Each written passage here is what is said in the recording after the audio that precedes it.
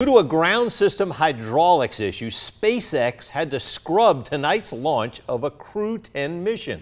It would have allowed for the return of 2 astronauts who remain on the International Space Station. Danya Bacchus reports from Los Angeles. 00 launch scrub. Less than an hour before it was set to blast off, a SpaceX Crew Dragon flight to the International Space Station was postponed. Despite clear skies around NASA's Kennedy Space Center in Florida, the launch was scrubbed because of an issue with ground equipment. Veteran NASA astronaut Anne McClain is the mission's commander, with crewmates from the U.S., Japan, and Russia.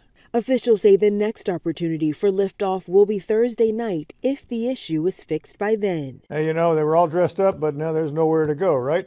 The problem was with a ground system. The Falcon 9 is held to its launch gantry by 2 kind of mechanical arms that reach around the top of the vehicle and kind of hold it in place.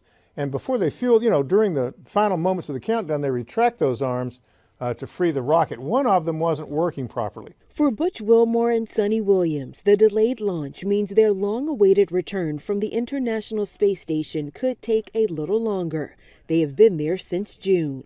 Last week, they saw the bright side of the situation during a news conference. We're here, we have a mission, we're just doing what we do every day, and every day is interesting because we're up in space and it's a lot of fun. So I think the hardest part is, having the folks on the ground have to not know exactly when we're coming back.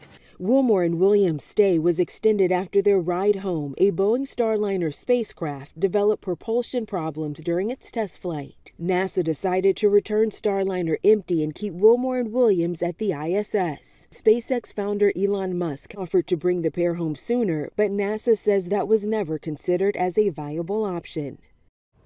President Trump and Elon Musk have claimed Wilmore and Williams were abandoned for months in space by the Biden administration.